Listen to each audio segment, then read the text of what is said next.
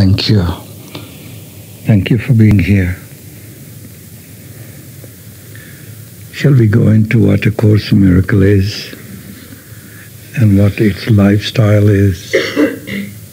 I think we need to make acquaintance with the action of A Course in Miracles. What it is beyond, yes, the about. Because it will impart a great deal to us. Like everything, it might also offer a lot of challenges. We see that the Course emerged out of two people, Dr. Helen Schucman and Dr. Bill Thetford. They were both psychiatrists at the Columbia University and rather renowned and extremely Bill Thetford was a gentleman, very kind, well-contained, poised person, kind of a perfect gentleman, and very knowledgeable. Dr. Helen Schucman was extremely bright, beyond the brain. She was as swift as lightning, and you can't define her that she was polite and nice. You can't define her that she was whatever you like to say is all right. She was reactive. She could be mad. She could be angry. She could be compassionate. It doesn't fit anything the human brain can know who she was and who she is. And therefore, to define her, it would take much longer time. And then we don't have any reference point to a person like that. Can you see, when I say Bill Thetford was a gentleman, we see that there must be some refined person, well-contained, not reactive, would allow you the space and had something to say and would only then say it. You know, and not bias, and so on. Willing, having the space to hear. About Helen Schucman, you couldn't describe what Melchizedek was like. Could you? She was beyond definitions. And therefore, very confusing. We want to pinpoint somebody, and then we are satisfied, as if we know them. So she could turn you totally off. And human nature being what it is, when she turns you completely off, you're not going to see your impurities, your own petty-mindedness, or how judgmental you are, and how she must conform to being a gentle lady like he is a gentleman. Isn't it? She doesn't play those roles. Are you glad you're listening to something that you never knew before? These people are unpredictable. It's a horror you don't want to go near. It's like a shark just gets you. You know. One of the main functions is to push those buttons. And we want conformity. We think a saint, a holy person, Jesus should behave this way. Going around behind the temple, throwing the tables over, attacking the money changers.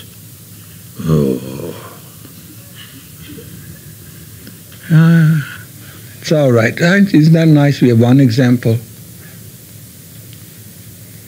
What would you say? Mad, he's so angry, so reactive. Yeah. It's unbelievable when we can't hear a fact as a fact. It's very disturbing to hear a fact as a fact. It's not everyone's taste. If you're attached, obsessed with your point of view, you're going to be miserable. So these two people came together and they were at the Columbia University. And she's also Hebrew background. So they worked together, and they were, extremely bright, especially Dr. Shukman. When she first met him, the encounter goes this way, that Bill Thetford is the head of this department, and he needed somebody to help him, an assistant, you may call it. And some mutual friend said, well, I know a lady, she would be very good, and so on and so forth. And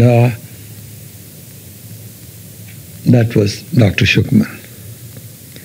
So he talked with her, and she accepted it and showed up at the office. And no sooner she saw him, she said, he's the one I'm to help.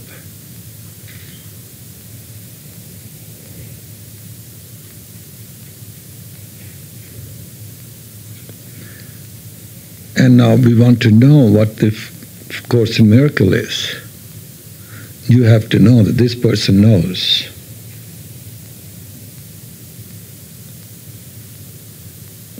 She's not pretentious. This is the one I'm to help. Bill Thetford. Now let us see someone who extends help. Who extends help. Can you recall anybody after Jesus? So you see, we always downgrade people because we don't have the capacity to really see. If they conform, yes, then he's a good citizen. But this kind of keen mind that sees and hears, this is the one I'm to help. And she can help. And will help. And is help personified. Because without her there would not be the Course. And without the Course we would be religious in a fanatic way for the most part. It's the greatest gift the Christian world has ever given to the mankind. If you look at America, you'll have to go back to Lincoln as a man more or less of the world, but who always talked about the divine, the God, the Almighty. Everything. If you don't have beliefs and concept, you don't have to react to another person's belief and concept, do you? Are you there? So let their belief be whatever it is. And so long you're not controlled by yours, you can still help. Okay? So we make some deliberate attempt, some kind that I have a responsibility to be a human being, that I can be helpful in some way. So now let us see how she helps, and let us see if she can help, and let us see if it's a reality or is it just an idea or an ideal of hers. That's how the wise starts. Is that making sense? She said so. No, it's for me to discover it. It may be so, it may not be so. So therefore, I'm not dependent on her. I'm not dependent even on my belief. I'm only dependent on what I discover every moment. Okay? My own direct discovery. We need to awaken this faculty in us that makes the direct discovery. And this discovery would always be independent of the brain, the like and the dislike. Because if I subject myself to the same like and dislike, I said then that prevents the discovery. Are we relating? Okay. So we will define what help is. We all think we know. That's the block. When we know what a miracle is, we have a block. Our knowing prevents us. Is that part clear? We've gone through that quite a bit. So now we think we know to help. Or do you say you think you don't? I say neither of them is true. Because we don't really know the reality of it. Maybe personality cannot help. Can you see? So you have to see, personality by nature must have a motive. I want to help, and I want the others to notice it too. Well, no, that isn't much help. And no personality can say, oh, I don't think that way. So begin to discover some of the way we are manipulated by thought system that pretends to know, that pretends not, and gets confused and so on. It's never clear. There's no certainty in it. Are you there? So to know the state of help, what that state is, beyond the thought, is to come to a state of certainty that no longer vacillates, no longer guesses, it's certain. When are you certain? Only when the light of God shines upon the brain. But we are preoccupied all the time. There's no space. Now let's say we have a yearning now to discover what is the reality of help. That what I think help is somebody, I can hold their hand and lead them upstairs if they're weak or old. That may be help too, but it's not what I'm talking about. I'm talking that what a person does once, that light of that help remains upon this planet forever. Because it's bringing that light to the earth. So this is extending, you understand, something of the kingdom on earth. It's not personal then. So we were talking about the other day, in a very deep, serious way, what is gratefulness?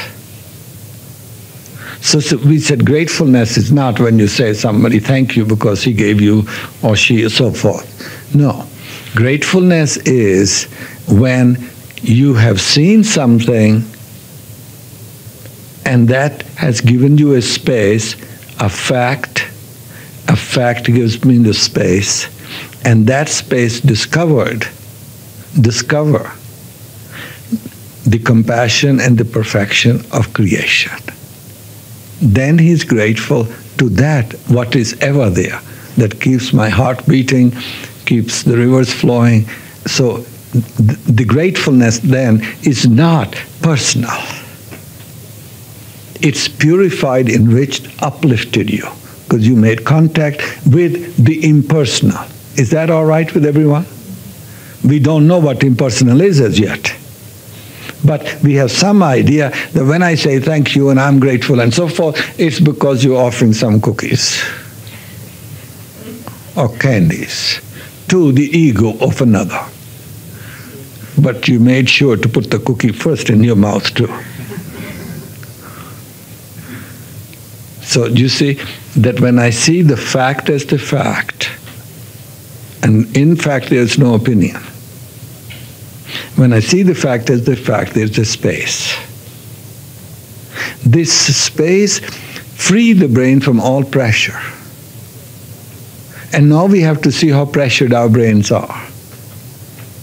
More and more as we advance towards stimulation, towards what we call success, getting jobs, learning more, this scientific, that. So, we get more and more pressured.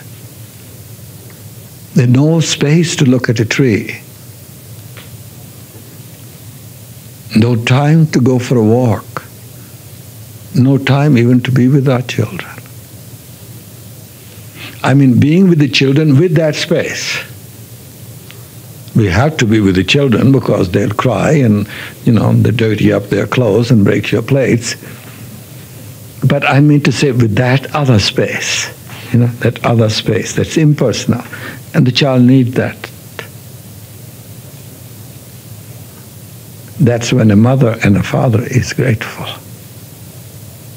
is helpful, when the child is the child of God and you're the custodians. When you're attached to the child, you're going to destroy the child and yourself. Too much pampering the child is the worst thing you can do. The Course puts it very simply. It says, the child, do only that. Don't get into, don't do this, don't do this. But when you do, then you come to a different space and you say, do only that. And then it becomes some deep understanding of the child. So, there is so much for us, and we find it difficult to make those demands. We are so pressured and somewhat tired, and more. And what we need is some more relaxation. You understand? So we are stimulating. When you're stimulated, when I'm stimulated, I want more activity.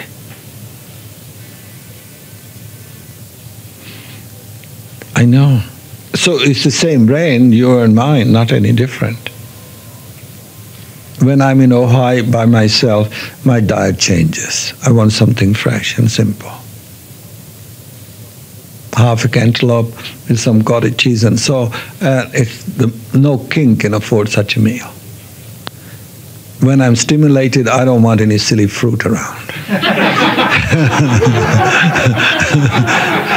Yeah, they decorate the salads and that's it.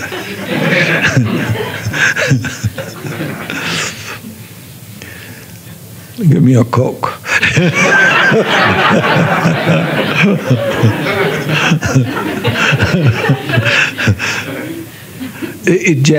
So the diet that we impose upon ourselves is another cruelty.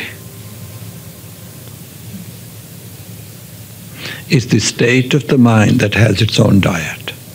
You understand? What your state of mind is has its own diet. If you're worried and pressured, sometime martini become a part of the state. You see, so it's that way. When you're relaxed, which is a difficult thing for us to do, but when you are, then no extra thoughts intrude upon you, and whatever the brain chatter is, you have the space to hear it. And the Course calls it, you bring illusions to truth and you resolve them.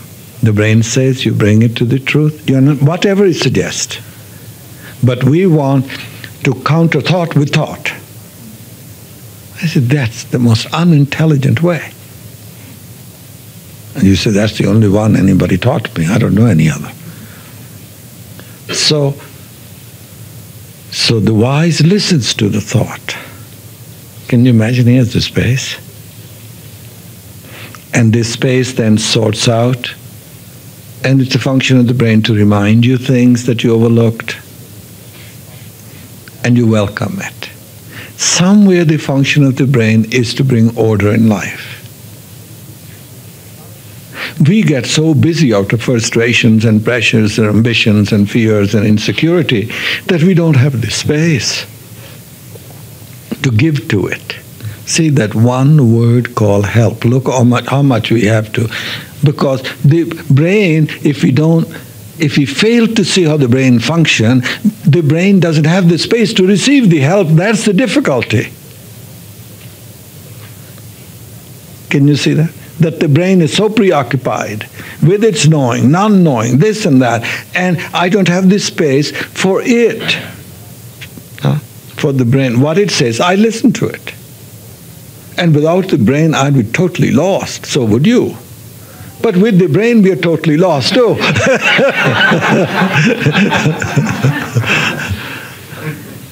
So there's such disorder.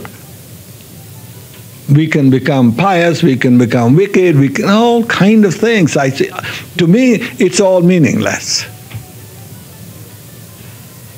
The good is not good, it's bad, it's not bad. It's right, it's not right, it's wrong, it's not wrong.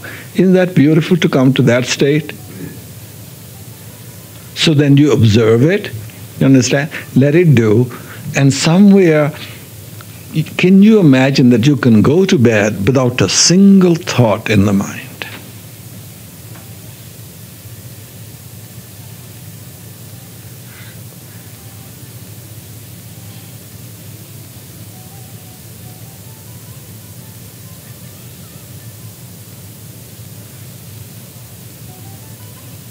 Stick around and you won't have a single thought in your mind.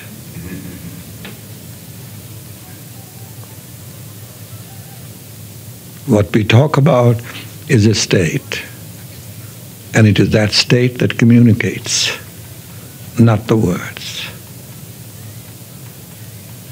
I hope you didn't come to learn. It is help emerges out of silence. A silent mind helps. It extends, what is of God. Compassion, perfection. It extends divine intelligence. Only divine intelligence can help, not thought.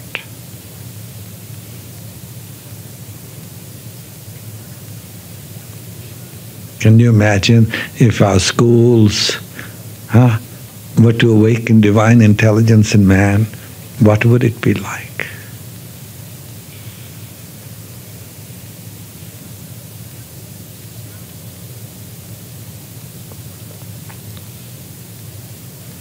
So, to see the fact as the fact gives me the space.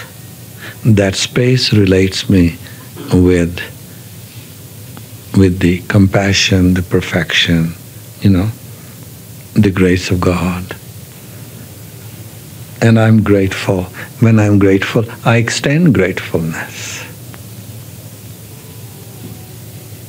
Dr. Shukman was my teacher.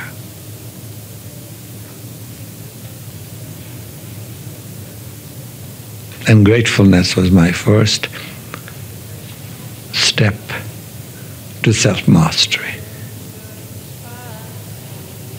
You understand? Now you and I are going to have some masteries to do. You're going to take a step and master it. Once you've mastered one, all the others become comparatively easy.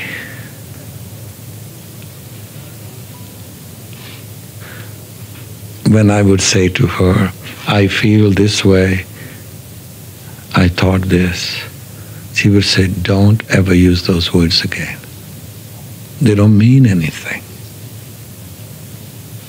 Because your feelings are going to change. Isn't it? And your thoughts are going to change. So don't give me anything that changes, that's a whim and impulse. And you say, well, if I thought so and I feel so, it doesn't work, I don't have much to say to you.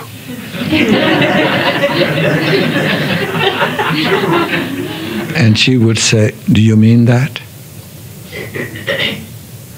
Do you mean that?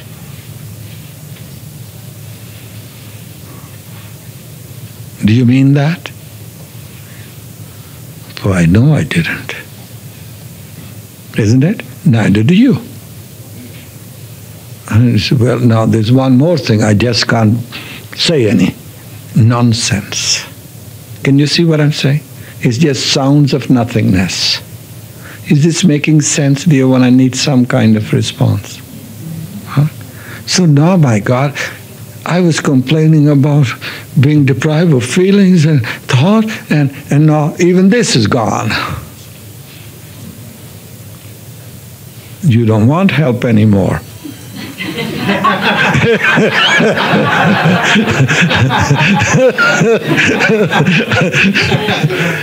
I longed all my life, as I can remember, I wish I had a teacher. Oh God, I wish I had a teacher. Once that teacher would tell me something, I would master it. I'd do anything. I want a teacher. Well, I had Krishnamurti and he kept me away. But he prepared me. And finally I have a teacher. And I used to say, oh, one guy I can meet every day. Every day something occurs to me. I want to go to the root of it. So if I had a teacher for every day, now she's willing for the everyday. And I say, isn't there a Sunday in it?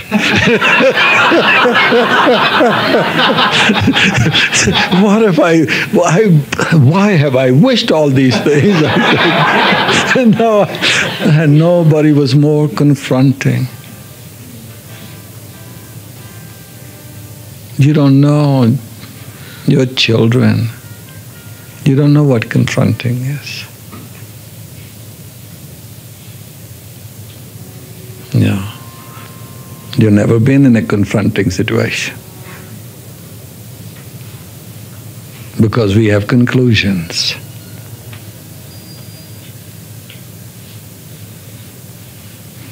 You can only be confronted when you're willing to undo your conclusions, my conclusions. So now I have Dr. Helen Schuckman. And she confronts.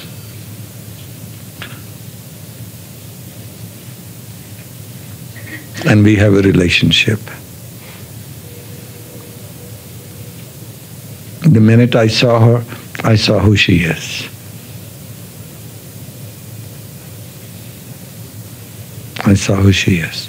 And these things are very sacred, and you'll start gossiping. And that's the danger. I saw who she is. Let's leave it there, eternal being. And so she tried to trip me over, do this and do that. No Sunday. You say anything, that's just an opinion, you're in trouble. How do you know, she says. Well, we met every day for a couple of years. And I never knew such love existed in the world. I never knew such love existed in the world.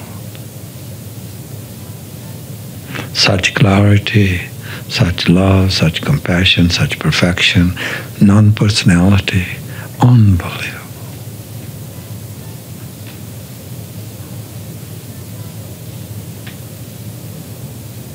So now we need to know what help is. That's the one I'm to help. Now let's see how it's done, whether the other has the capacity to receive. Will that, you understand now? And so there is the course. It's here to help. So we need to know a number of things about the course at a very deep, profound level. It's the level of fact. The fact that gives space, and therefore that space undoes all my knowings. Every line of the course gives that space and silences the brain. And if our brain is not silenced when I read one sentence, then you know you're not making contact. It's your responsibility, you understand, to awaken the capacity to receive what it has to offer, the help. You have free will whether you do it or you don't do it. That's the only thing for which you're responsible.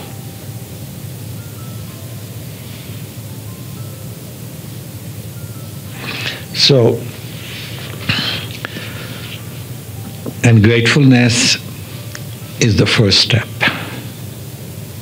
You can't say gratefulness when somebody else done something. Then you're gratified. You're grateful when you have the space that has made contact with that what is impersonal and eternal. Then you're grateful for what transformation took place in you. You're moving towards salvation. My only function is the one God gave me. You're making space for that.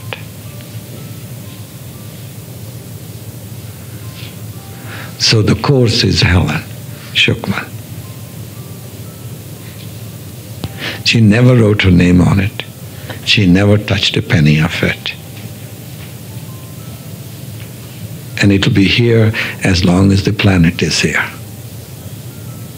She never drew attention to herself. People wanted to go and ask silly questions. She was very expert at giving silly answers.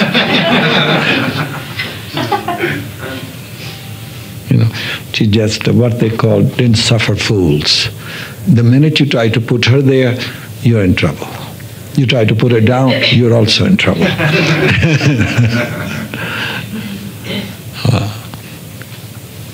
If you're blessed to be a student who has the ears to hear, then you're blessed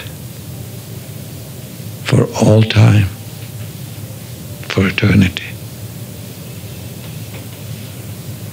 So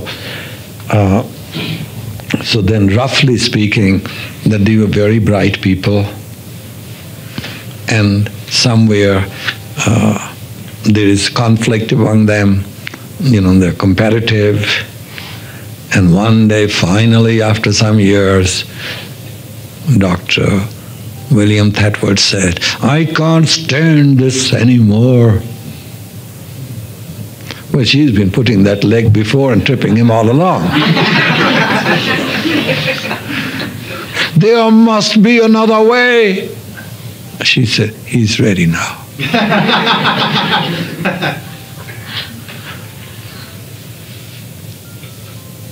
The course is the other way. The course is the other way. It doesn't teach, it undoes. Okay? So we're going to talk a lot about the text, but let me first introduce you to a lesson we talked about a bit.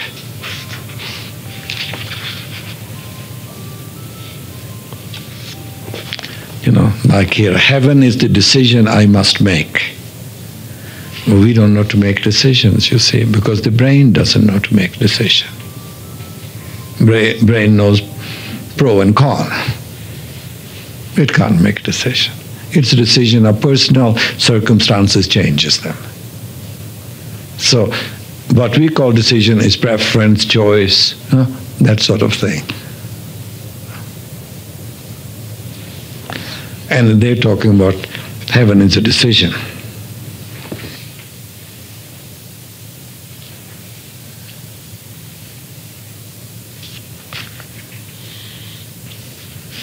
Listen to this one. Lesson 128. The world I see holds nothing that I want. The world you see holds nothing that you need to offer you. So you have to see the meaninglessness of the world, of illusion, of projections, of images. The world I see holds nothing that I want. And then you have to see, the world I see controls me. I love my world. I like it. Can't have it both ways. The Course pushes more buttons than I ever would. But it pushes it when you're alone and you don't mind.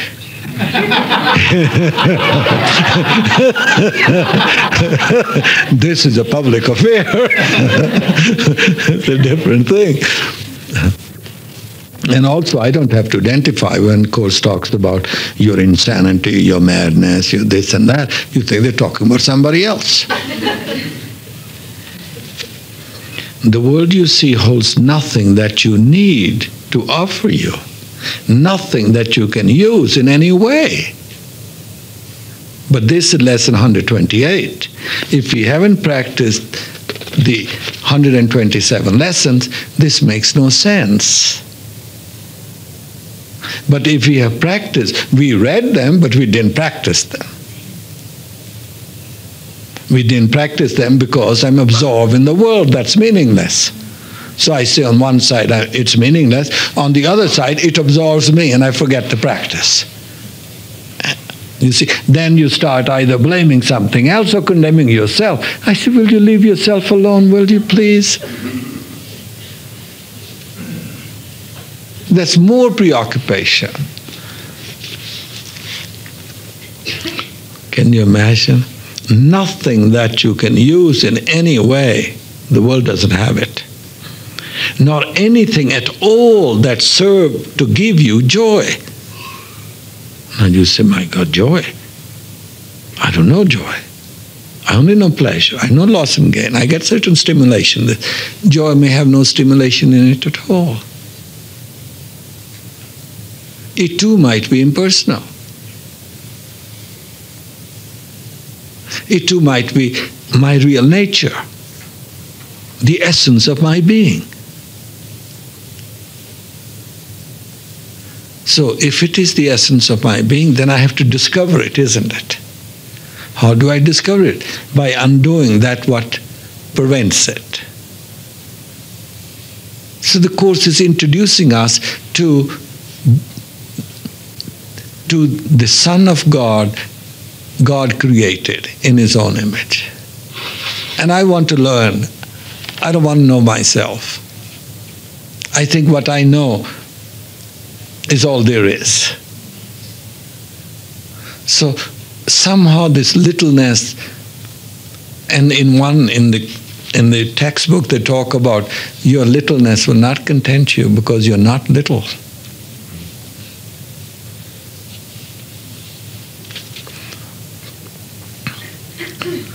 To give you joy, believe this thought and you are saved from years of misery, from countless disappointments, and from hopes that turn to bitter ashes of despair.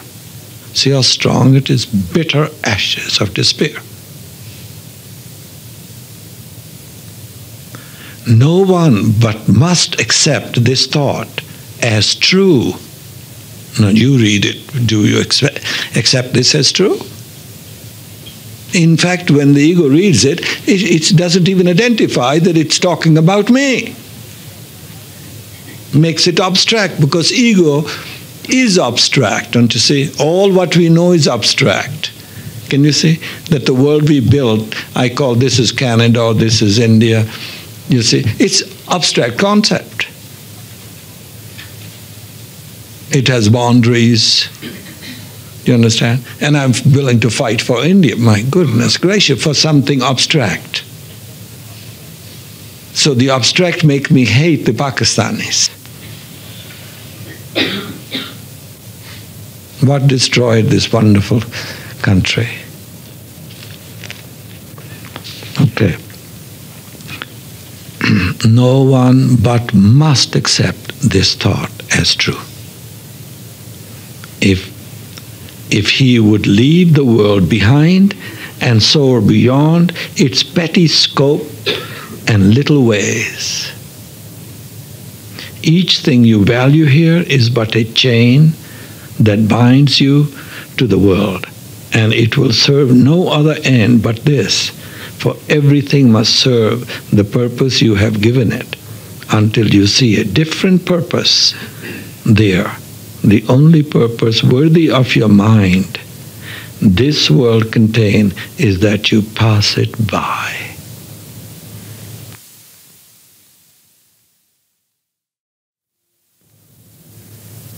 When you have attachments, can we pass it by? Pass it by without delaying to perceive some hope where there is none.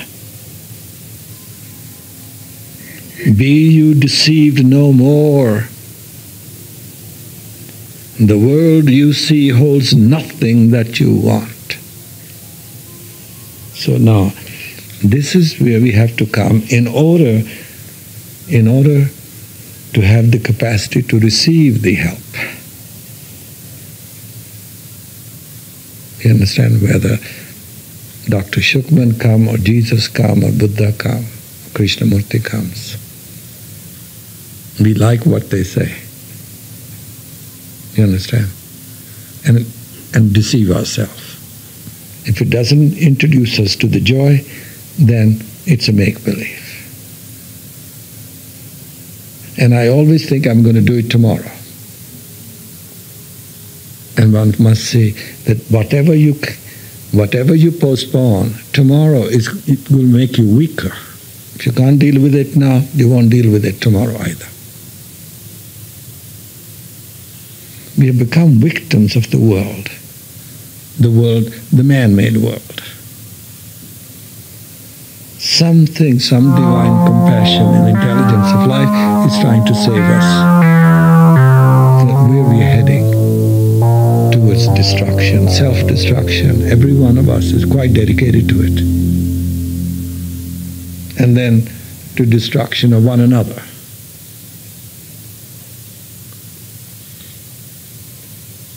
So things get messy and messy at the political level, sirs. What I'm trying to say, political level knows no peace. Okay, so leave it at that. And then, once you see that, then are you willing now to come to peace? Because peace is peace of God. If you've outgrown that the political peace doesn't exist, it's a contradiction. Can you see that? And it doesn't matter whether it's America, it could be China, it could be Philippines, it doesn't matter who. At the level of politics and economy and military and so forth, there's no peace. Well, what about you coming to peace then? You see? So then I'm disillusioned that the external, I can't do anything about it, it's unreal, you're beginning to see the unreality of it, so therefore you don't react to it. But you do become disillusioned, and now, are you willing to come to peace, to joy? This is the question. So the Course deals with every single person. When every single person, you, there is only you, nobody else, you say there must be another way. And you're determined to see things differently. And heaven is the only decision you're going to make. Nobody else is going to make it. Then you begin to get to know what the text is, what the workbook is, and what the manual for teachers is. We have something of a background now. So the text clarifies for us everything that somehow is part of our heredity even. We think there's a hellfire. Look at all your scriptures. How much fear they have put in. They have preached, punishment and reward. This and that.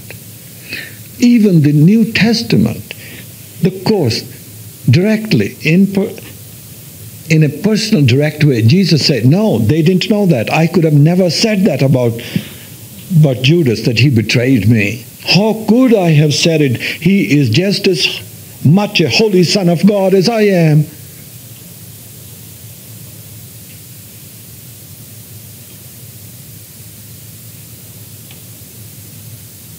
And all the others, you see, the prophet, the scriptures, they are holy, yes, but there is so much fear they have put into us.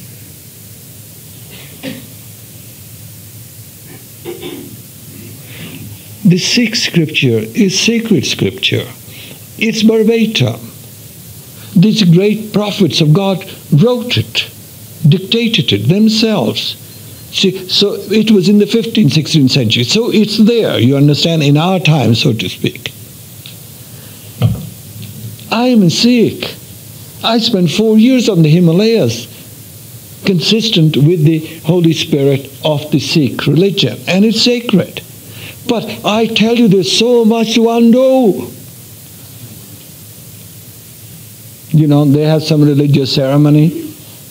It's a very funny thing in my village, and then at the end, all the Sikhs stand up to say like the Lord's Prayer. Everybody stands up and they say, Raj karega khalsa, aki rahe na kho. And so we've been saying it from childhood. And it's a strange thing, a saint came. A saint. And I tell you something very beautiful about this saint, because I had contact with him. We had gone to a very holy place. This is the birthplace of the great holy prophet Nanak. So on his anniversary at this place, I am there too. But I'm sort of a, sadhu, sannyasi, and not seeking the worldliness. I have one towel, one blanket, and what I have on. And that's all. No money, no concern, no anxiety. We wake up early in the morning to go and take a bath, to bow at the temple. We went to the saint next door. We opened the door quietly, and he's sitting erect in a different state. I think we had a little motive, the motive that he be impressed we are really serious. You want somebody to know you got up early. I mean, what's the good of punishing yourself? I mean, fine, you're sacrificing sleep and everything else, and God better know it. Well, since we can't get hold of God, here's somebody. So we opened the door, and we stood there, and he looked, and we said, Saint Ji, we are going to the temple to bow. Would you like to come? And he didn't say a thing. We stood there in stillness. He said, I bowed my head once, I've never lifted it since.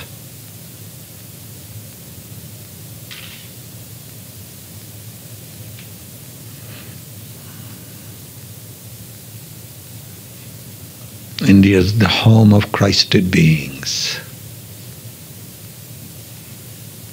A man-God relationship is threatened in India too. Now it's man-woman relationship. And the film stars, oh God. And it's just destroying everything, this acceleration. So this is the saint that's at my village. Got it? Name one saint that you have met in your life. Is there any? Have you ever produced a saint? Answer me. You can't put a saint in a closet. His light shines. Because if nobody knows him, then he gets persecuted, and then you know him.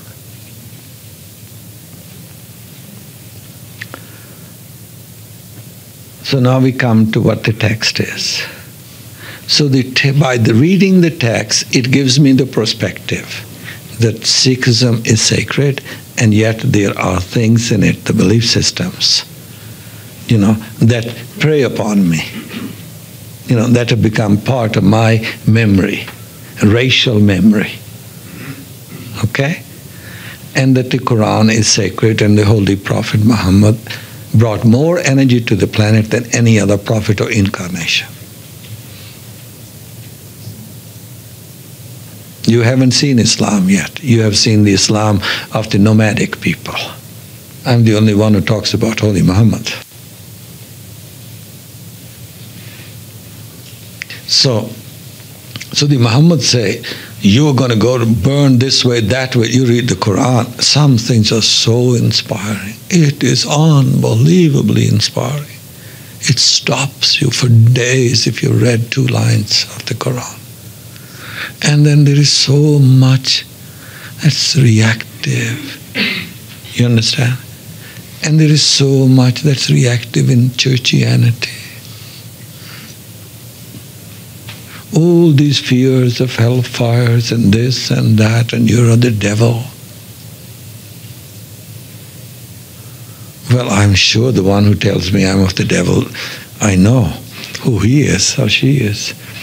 Well, at any rate, so reading the Course, it's direct, it's not religious. It's the light of true knowledge. True knowledge, there's no opposite in it. There's no conflict in it. You understand? True knowledge, like we say, is absolute. Gratefulness is absolute. Love is absolute. Truth is absolute. You understand? Rightness is absolute. That what's not dependent on another. It's whole, in which there is no conflict. The Course represents just that. It's for the Sikh, it's for the Christian, it's for the Muslim, it's for the Hebrews, whoever wants it. So until we read the Course, we are not cleansed of all the belief systems, all the conditioning, the programming from childhood. If you had enlightened parents, I can see that you don't need to read this. That you were the child of enlightened parents and they brought you up without, all this hullabaloo that goes on in the name of religion. It won't be necessary. But since we are, since we are full of all kind of reactions and beliefs and so forth, Jesus does not succeed. It's the high priest that wins. And the government, the governor, the Roman, who is not even involved, he just says, I wash my hands. He's irresponsible. He lacks discrimination. He's not a judge. He's himself false. And so is the collective mind. Can you see that? The collective mind does nothing when he's being crucified. And the high priest arranged it all. That's not expression of religion. That's not Hebrew religion. That's high priest. And that gang, the one person that would have objected, he wasn't even told. One of the elders,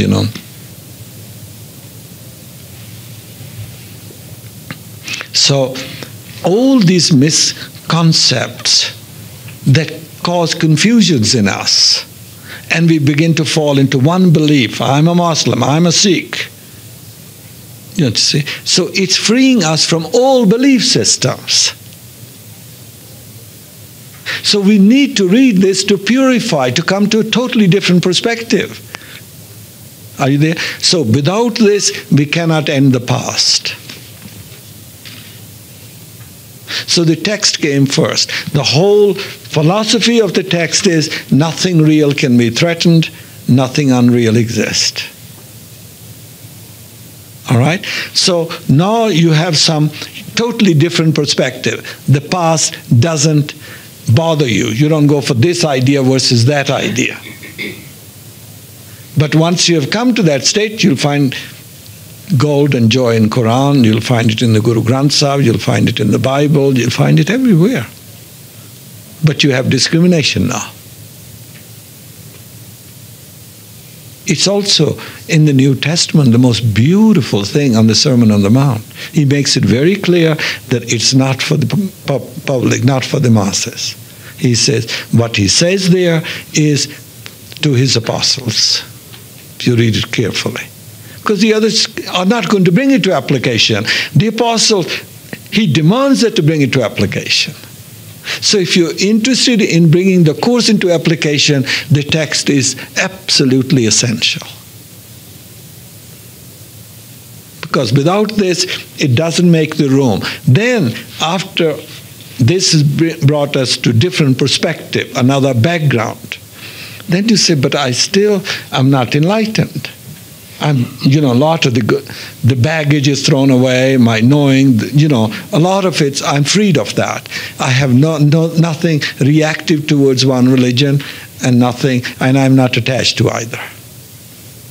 So I have respect for those who were holy.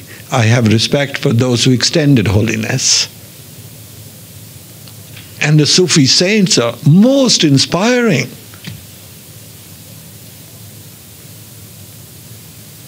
I wish you knew something about the Sufi saints. Most inspiring. Their lives, their words.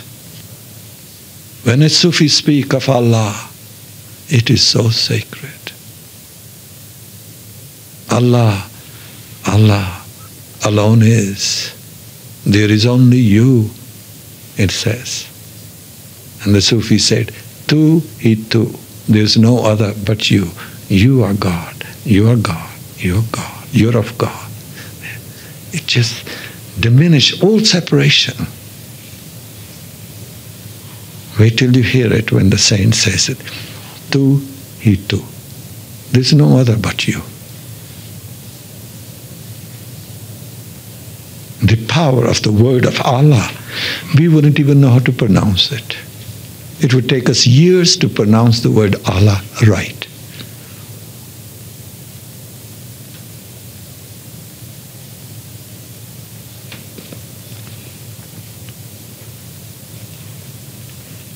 Well, just feel it.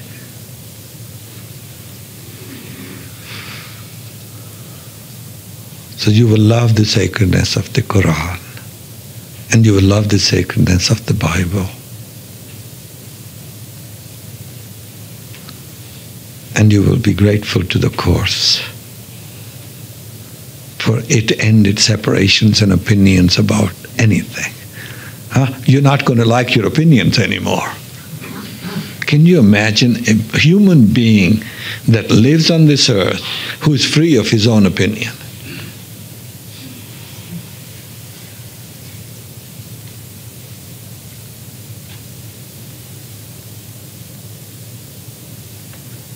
Is there any other liberation, sirs? Is there any other salvation? The only liberation is freedom from one's own opinions and one's own knowings. And every religion in some way inspires that.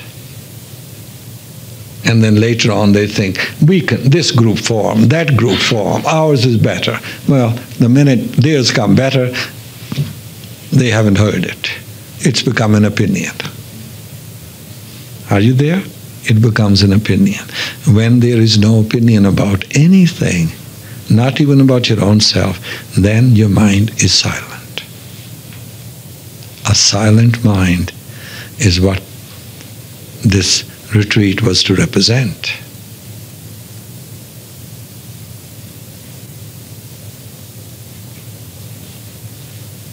The silent mind came to being silent by undoing, by questioning, isn't it?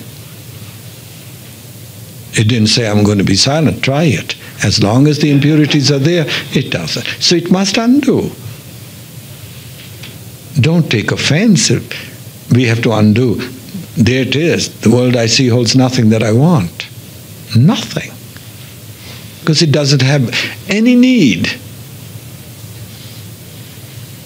As long as you get amused with the world that it has something, you are depriving yourself of the discovery of joy, the discovery of your own holiness. So the text is essential. Read the text. But with your heart and mind, you read it in order to give it the space to discover the truth of what it's saying. So that's the purpose of the word. And since it's the true word and true knowledge and has no opposite, it would help you if you heard it. It will bring you to that stillness.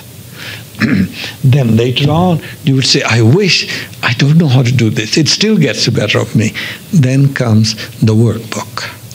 The workbook says, read this, and it's extraordinary. It starts with nothing I see means anything. But you say, my God, I like this table I bought, I like this and I like that. Okay? And if you like it, if someone bumped into it, you're going to find a lawyer. The whole commotion would begin, isn't it? So then you start questioning, this liking is a very expensive thing. How it controls me, how it diverts me. So maybe you would buy a car that could take you from here to there and you're not so attached to it. But you say, what am I going to do with my vanity? You understand? Status. So if you're a Mercedes-Benz, oh boy. And if a limousine required this meaningless world, bows to it. You understand the status? Yeah. So things no longer are used for needs anymore.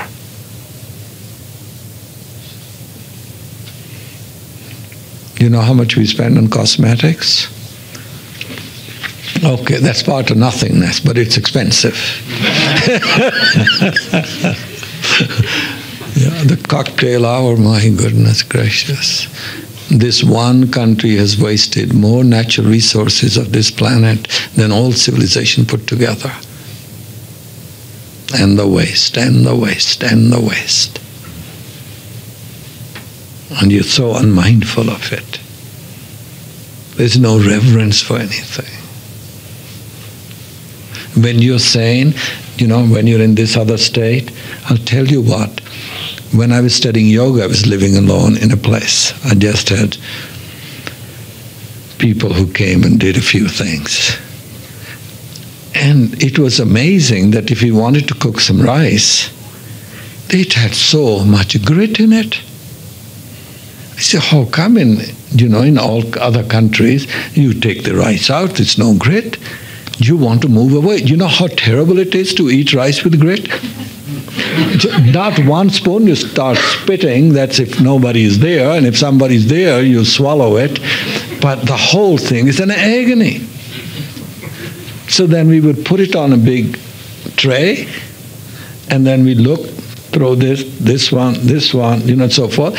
It's like a bird. It takes a good half an hour. And so then I see some broken rice, and you take that out too. So I say, I'm not going to eat rice anymore. Well, anyhow, we come from the north, we eat wheat. This is the southerners eating rice. But now I have this rice, the grit and the half broken rice. And my stillness, my sanity tells me, would not allow me to waste it. So I pick it up, the broken rice, and I know a nest of ants outside. I could lecture on the rant and write a book on it. There are something, when you observe anything, what they're always busy, like you and I. You better get to know the ant. If you want to really discover your own self, it's very important to see what the ants are. So, since it's part of myself, I go and put it there. And it's really hot as climate. But just to do the right thing is so satisfying that you would not waste.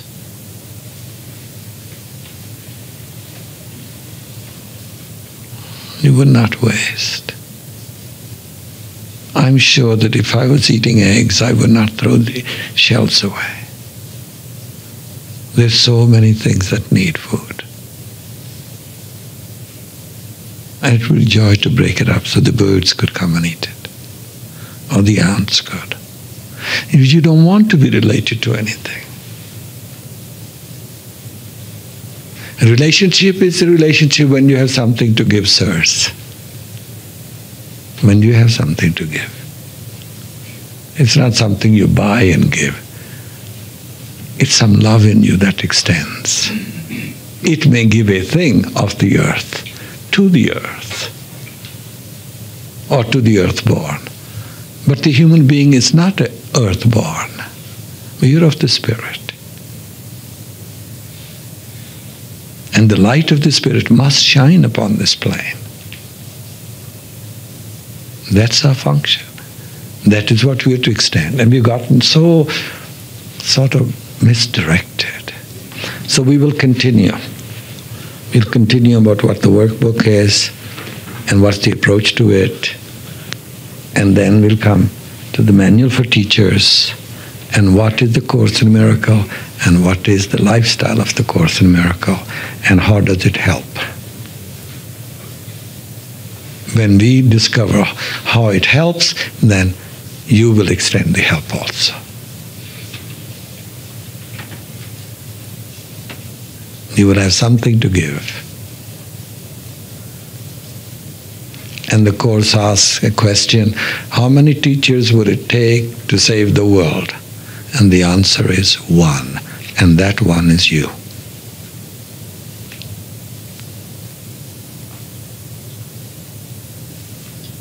So the Course offers true knowledge. True knowledge has no conflict, no duality in it. It's absolute. It's the first time you and I are going to listen to true knowledge. Reading the text. And even when we go over the table of content, it's so inspiring, so inspiring.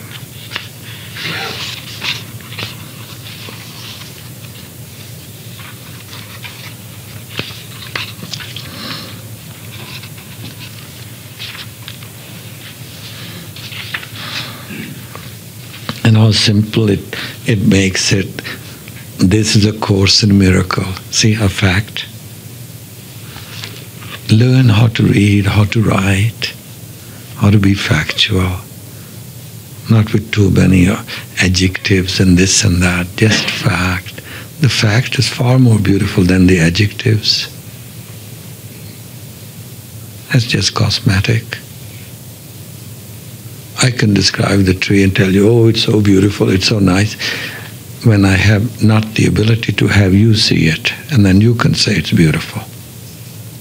We're always influencing other people with a lot of decorated phraseology. This is a Course in Miracle. Period.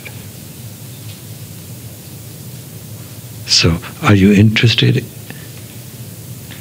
in performing miracles? Then you would insist upon it.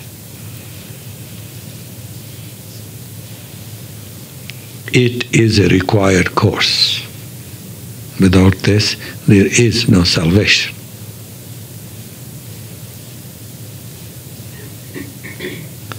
So, since it's required, then it is given. It's not something you can put aside. So casualness, never make contact with what it is saying. And then it says, only the time you take, it is voluntary. That's your choice. I don't want to do it now, I can do it tomorrow. But you'll have to take it. If it's not this lifetime, another one, or whatever it is. So at time level you can postpone. And this postponement, the Course called sleep of forgetfulness. So you can snore a lot more if you want to. But then it's not living. It's sleeping. This has come to waken us up to the glory of God and to your own glory, the power of your own holiness, your own sacredness. Free will does not mean that you can establish the curriculum. Well, first of all, we don't know what the will is. We know thought system. We don't know divine intelligence, but we will need the will to make a decision. When you make a decision with the will in it, then intellectuality can't erase it, can't hoodwink it, because there's the will behind it, not the power of thought, but of the will. Okay? It cannot establish the curriculum. No. You have free will. At the time level, you can sleep and doze and so forth and so on. You have to come to it. It means only that you can elect what you want to take at a given time. You see, at the time level, you can say, I want to sleep, I want to be awake. You understand? I want to be whole, I want to be separated. In sleep, you're separated.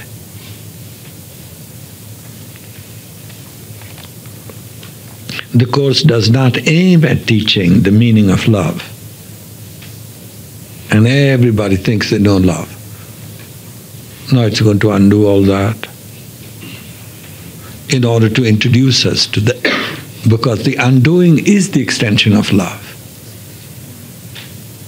Undoing is the extension of of ending misperception. So the real awakening takes place in the undoing, not in the learning.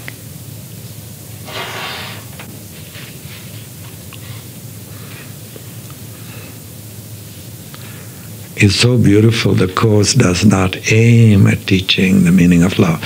That's why the Course has not much to say about love of God.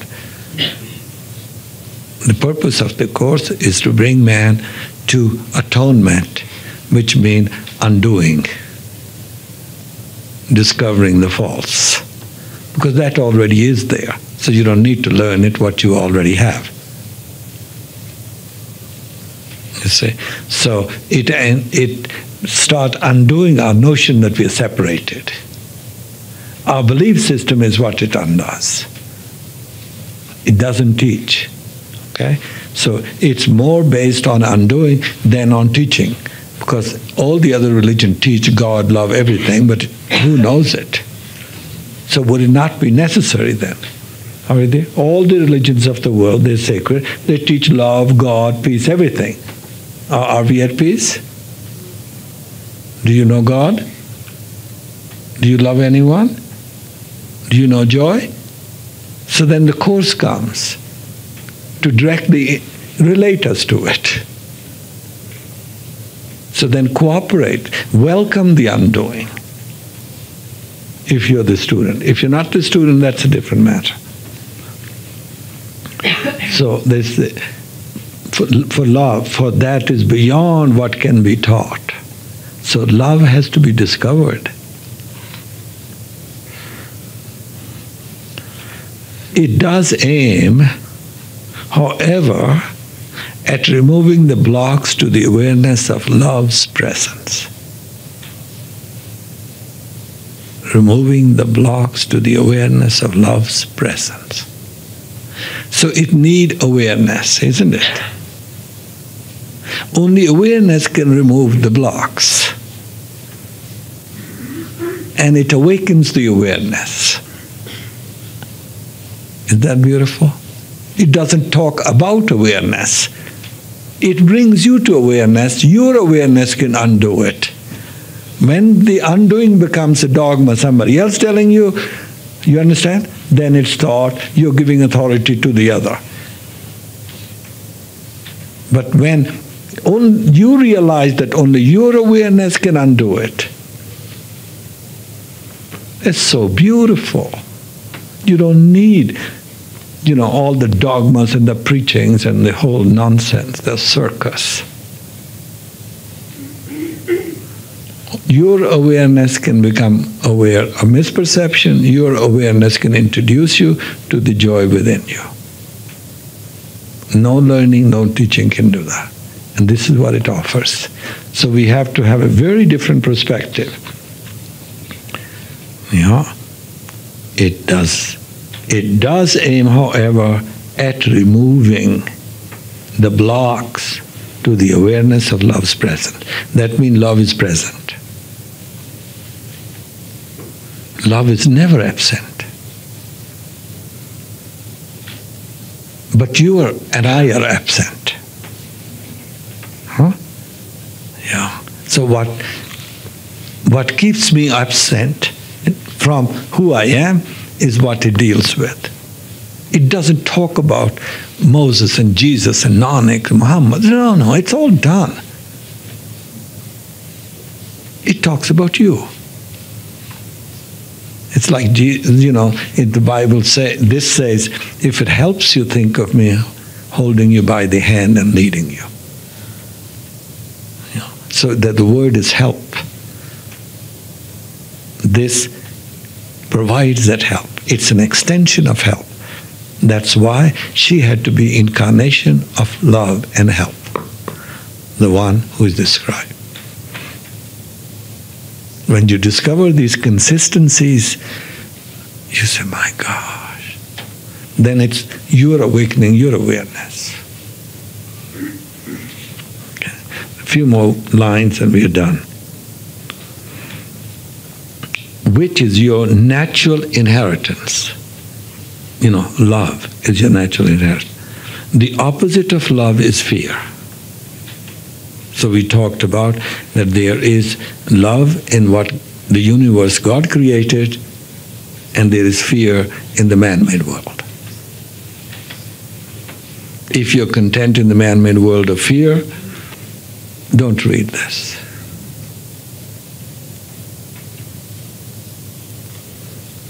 I think it's better not to read it than to monkey with it.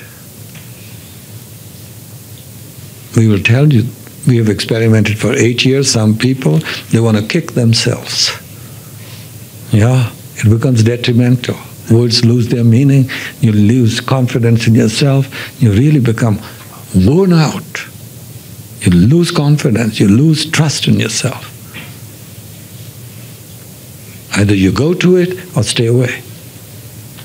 Away you are.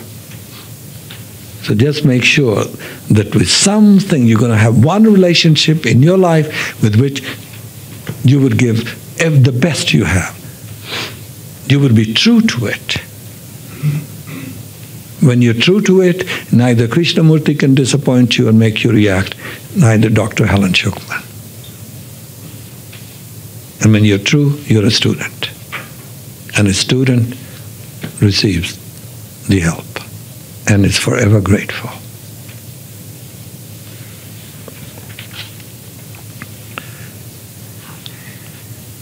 So it says, is your inheritance, natural inheritance. The opposite of love is fear, but what is all-encompassing can have no opposite.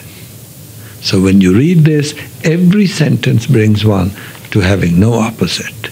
And when the true knowledge, whatever the true knowledge is, it encompasses the wholeness. It gives you vision of wholeness. Every single sentence brings you to wholeness.